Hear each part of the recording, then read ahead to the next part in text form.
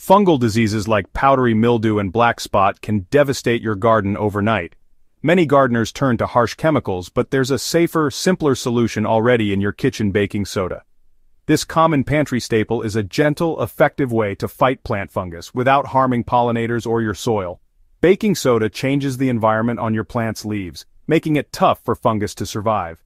It's affordable, easy to use, and lets you take control of plant health naturally. Let's see how you can turn baking soda into your garden's secret weapon. By the end, you'll know exactly how to protect your plants and keep your garden thriving.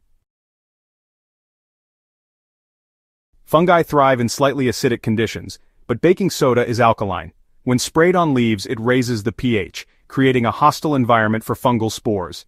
This stops new spores from germinating and can even dry out mild infections already present. It's most effective as a preventative. Apply at the first sign of trouble or during humid weather. Remember, baking soda only works where it touches, so thorough coverage is key.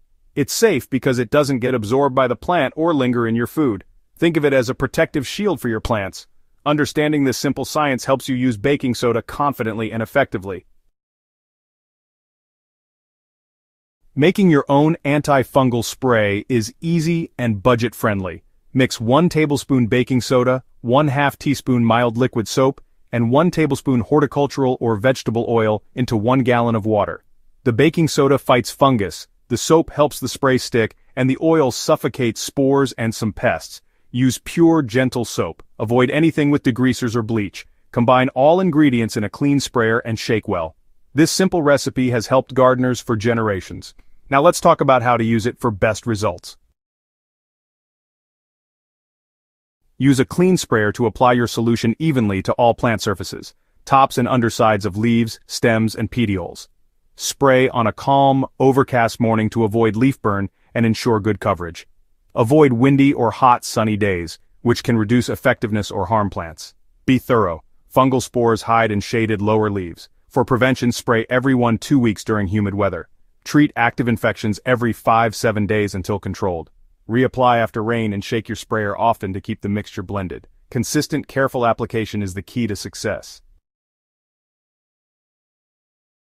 The best defense is a healthy garden that resists disease naturally. Space plants properly to boost airflow and keep leaves dry. Prune dense growth to improve circulation, especially in tomatoes and roses. Water at the base, not overhead, to avoid splashing soil onto leaves.